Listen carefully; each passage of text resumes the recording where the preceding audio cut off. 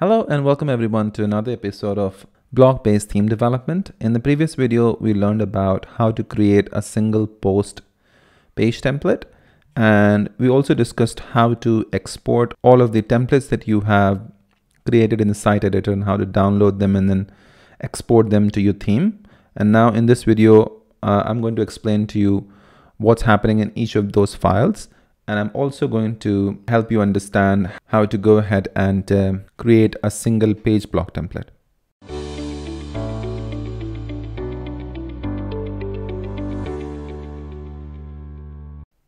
Okay, I think one thing we did miss was this single.html. So let's just add that here. So let's begin with the index.html page template and see what's happening over here. So first thing you see over here is kind of a comment, right? So what's this comment? Well, this is actually the block grammar. So it's a comment delimiter. So what is a block grammar? If you go to the documentation on WordPress, the block grammar basically is an HTML comment, either a self-closing tag or with beginning and ending tag. And the main tag, depending on the block type and the user customization, they can be JSON object. So you can have a key value pair here. Okay, and this is the raw form of the block, and that's referred to as serialized. So the static blocks contain rendered content and an object of attributes that are used to re-render based on the changes. So this maintains any of the changes with that information. So let's take a look closely. So you can see, so for block template part, the name is actually WP:template part, and then you have the JSON object where you have the slug with the key value pair. Slug is the header. So the name of the file that you see here is the header, and that's what the slug is. If the name would have been like something else, maybe hero, then the slug would have been hero there, right? Now inside of this header, so header is basically the header template part that we have created, which is this one. Now if you look at the database, if you search and see what it stores into the database, I'll go with the post name as header. So if you take a look, that's what it's storing actually into the database, right? So you've got the group block. So if you take a look, you've got your group block, right? And then you've got some HTML inside of it. Then you have the column block, which is here, right? So you've got columns block. Then inside of this, you have a column block, which is this one. And it's got a width of 33%, and that's what you see here. It's got key value pair JSON object, which is 33%. If you change this information, then it's going to be updated here. That's how it's going to, when it passes the block, it's going to get that information as to what it needs to use. Then you have the WP site title, and that is for the site title block. So if you go over here, this is your site title block. So it's using that. Then you have the site tagline block. So it's this one. So you can see it's got site tagline here. Then you have again the column, which is a width of 66%. So the second column right here is a 66% width. And then you have the block column inside of it again. And then it's got the style over here, 33%, 66%. You've got the navigation block, orientation is horizontal. So if you go back here, you click on this, there's a navigation block, and the orientation is horizontal for this one. Then you just got this closing tags for page, list, navigation, columns, and group. All right.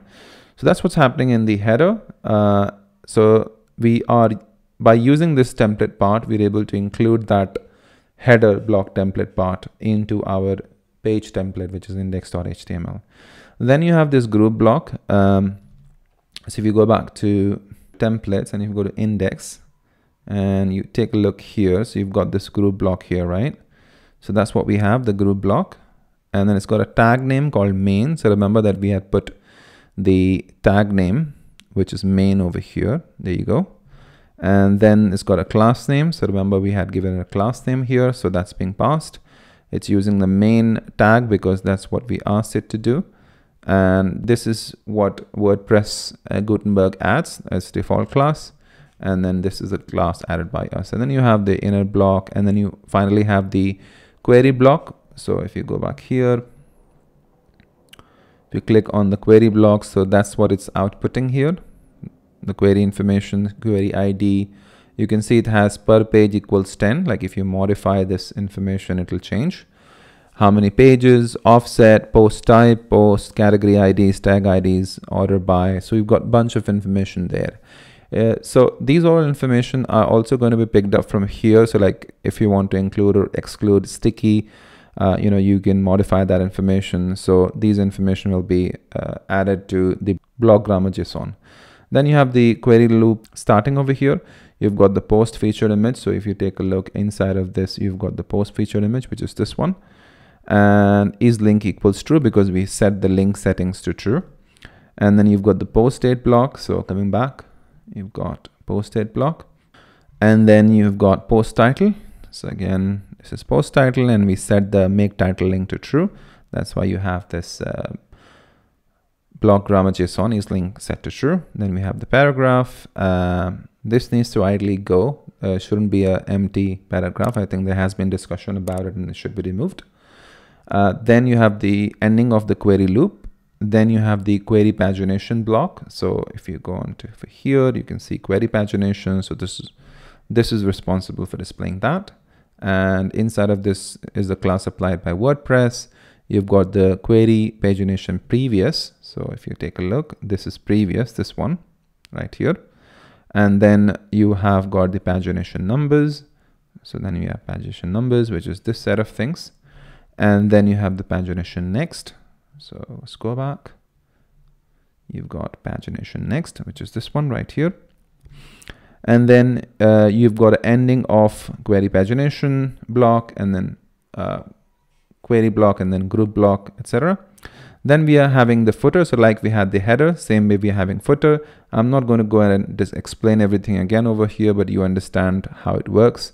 So for latest comment block, you have this. For the tag cloud block, you have got this block grammar here, right? So that's how our index page is completed.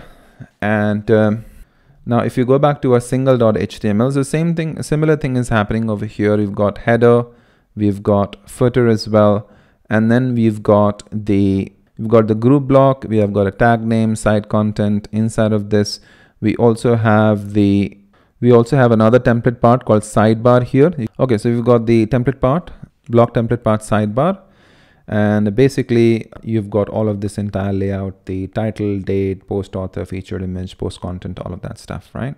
Now, if I want to create a page template, which will be used for pages, there are a couple of ways to do it. Either I can again go over here to templates, click on this plus sign, click on the page, and then, add that, or I can just go over here, create.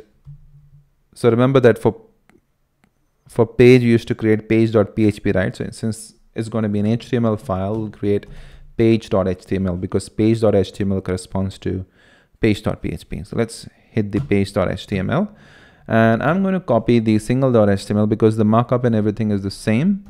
So I'm going to use the same thing, just copy paste, right? So the moment you do that, you'll notice that if I refresh, I will have another page template available called, back to theme, templates, and I can see that you've got the page available as well, right?